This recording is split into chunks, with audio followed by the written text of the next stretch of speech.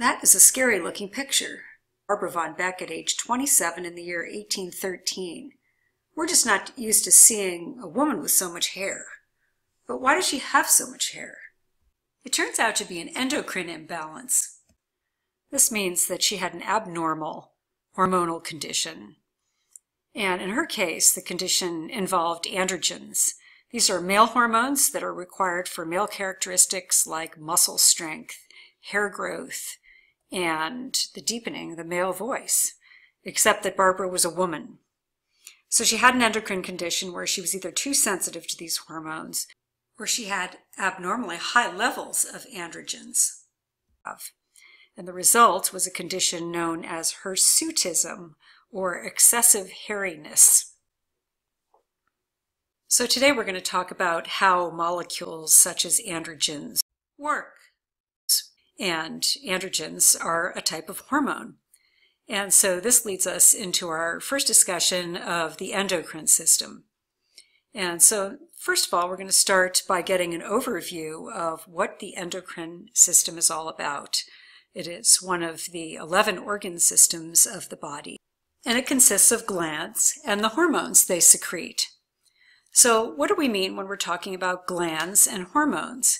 Well, a gland is a cell, and a cell that is a gland will secrete a molecule called a hormone, which is defined as a molecule that is secreted into the bloodstream.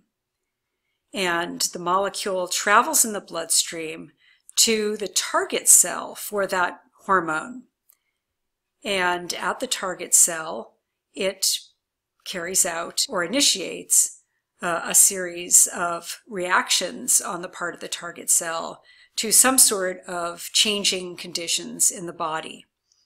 And so by the hormone's actions on the target cell, it maintains homeostasis. Okay, and so homeostasis is the maintenance of a steady state in the body, maintenance of a stable state. The other organ system that is responsible for this is the nervous system. So here I'm drawing a neuron. And the thing about a neuron is that a neuron also secretes a chemical messenger. Now, a hormone is a type of chemical messenger, but in the case of neurons, the chemical messenger is a neurotransmitter. And neurotransmitters only go between two cells.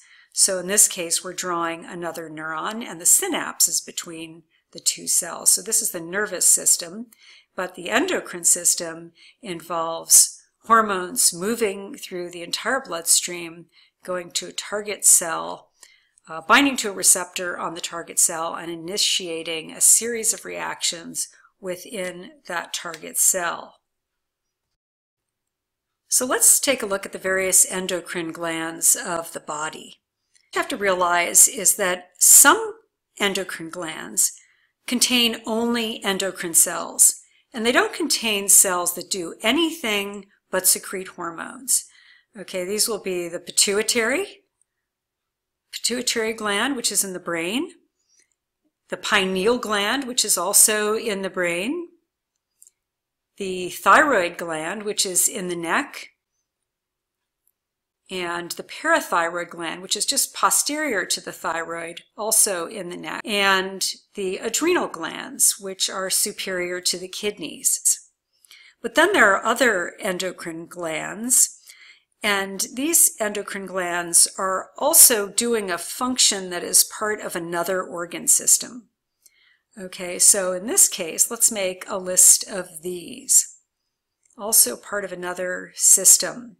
And so, for example, the pancreas. And the pancreas is also part of the digestive system, but also is involved in regulation of blood sugar. And the thymus, which is also part of the body's immune system, but secretes hormones that are responsible for the development of white blood cells. There's the thymus. And the gonads, such as the ovaries and the testes, which are also part of the reproductive system.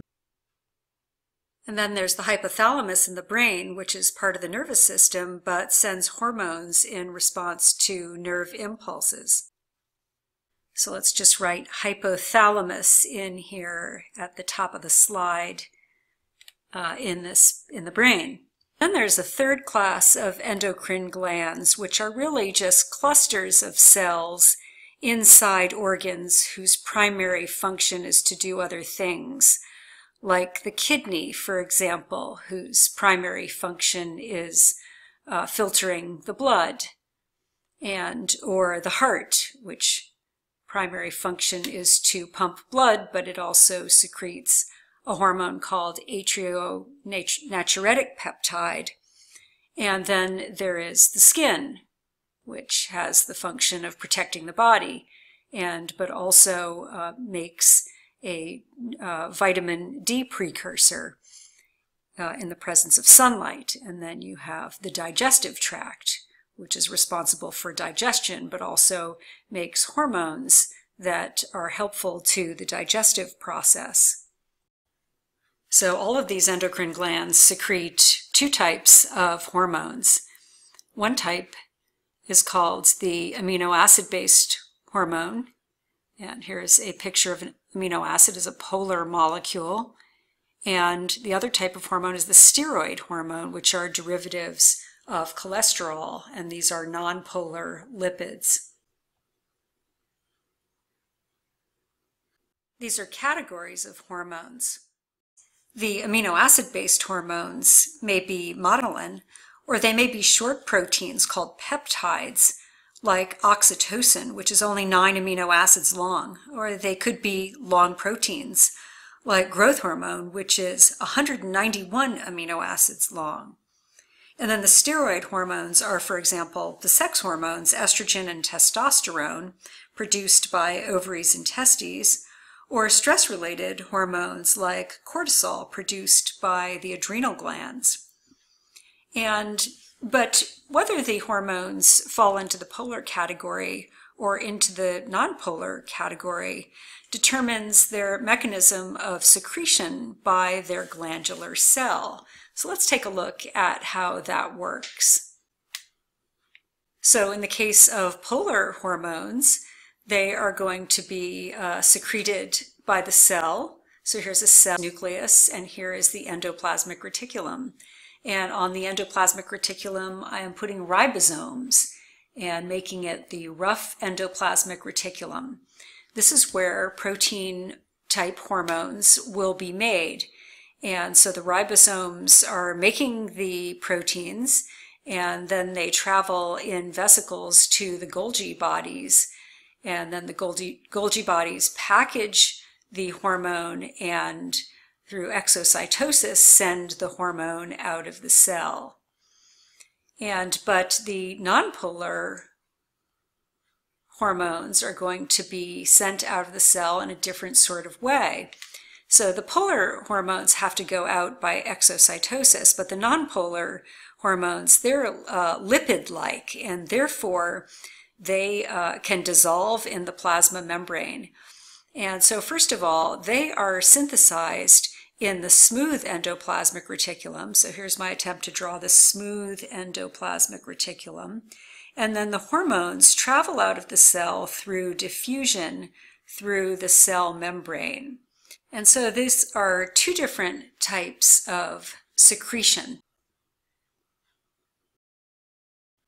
So the hormones are going to be secreted by their glands, and then they are going to travel through the bloodstream to their target cells. And whether a hormone is polar or nonpolar determines its mechanism of action at the target cell. So let's first take a look at the action of a polar or amino acid-based hormone. So because the hormone is polar, when it arrives at its target cell, it can't diffuse through the cell membrane. It must bind to a receptor which is located on the cell surface. The binding of a hormone to its receptor is kind of like a key going into a lock. Each hormone has its own specific receptor. And so the binding of the hormone to the receptor on the surface of the cell is then going to trigger chemical reaction, A going to B in this hypothetical case, on the inside of the cell.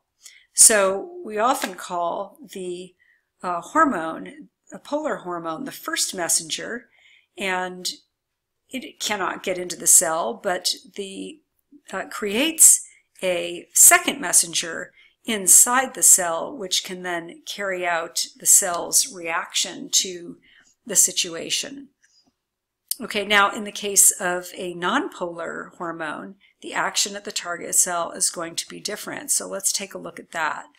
Nonpolar or steroid-based hormone is lipid-like, and remember the old chemistry ditty that like dissolves in like. So when the nonpolar hormone arrives at the target cell, it likes the lipid bilayer and can diffuse right through the cell membrane and bind to its receptor, which is located inside the cell. And then the hormone receptor complex triggers a series of reactions, hypothetically drawn out as A becoming B. The overall purpose of a hormone is to maintain homeostasis. A hormone, therefore, is a chemical messenger that allows a cell to maintain stability, maintain your blood pressure, your blood sugar, or prevent dehydration, for example. That means that when the level of X, for example, becomes lower than its set point, this level is detected by a sensor which provides information to an integrating center. The integrating center is often the brain. It interprets the information and sends the message to an effector. The effector accomplishes the task, causes the level of X to rise again to its set point. And now that X is back to normal, it shuts off the action of the sensor. This shutoff is called negative feedback. Let's look at an example of negative feedback in the body. If a person becomes dehydrated, the sensors are osmoreceptors in the detect a higher solute concentration in the blood, and they shrink. This sends a message to the hypothalamus and ultimately the pituitary, which would be the integrating centers, to send out antidiuretic hormone, or ADH, to the kidney. The kidney is the effector, which prevents urination of excessive water. Water is then restored to the blood, and the osmoreceptor will stop sending impulses to the hypothalamus. There's some circumstances where hormones can trigger the opposite of homeostasis, which is to create a positive feedback situation. So let's look at feedback situation. The rising level of X is detected by a sensor which contacts the integrating center, which triggers the effector to raise the level of X even more. Rising levels of X then trigger the sensor once again until more and more X takes place. This situation is sometimes necessary in the body, such as in blood clotting reactions or during labor. During labor, uterine stretch receptors are going to trigger sensory neurons to stimulate the hypothalamus and pituitary to send out the hormone oxytocin. Oxytocin triggers uterine muscle contractions, which act by positive feedback to trigger the release of even more oxytocin. Positive feedback does not lead to homeostasis, and ultimately the baby is born, and this shuts off the system. Not all glands are stimulated by the brain to secrete a hormone. There are actually 3 ways that glands can be stimulated. The first is humoral stimulation. Humoral means fluid. The pancreas detects an increase in blood sugar directly and sends out insulin to lower blood sugar levels. Secondly, there's neural stimulation of a gland. The sympathetic nervous system can activate the adrenal gland in a fight or flight situation to send out the hormones epinephrine and norepinephrine. The third way that glands are stimulated is hormonal. For example, the hypothalamus will send out releasing hormones to the pituitary, and then the pituitary sends out stimulating hormones, for example, to a gland such as the thyroid gland. And then the thyroid gland, which is involved in the control of metabolism, will send out the hormone thyroxine. We'll learn more about specific hormones in upcoming lectures. Thank you for listening.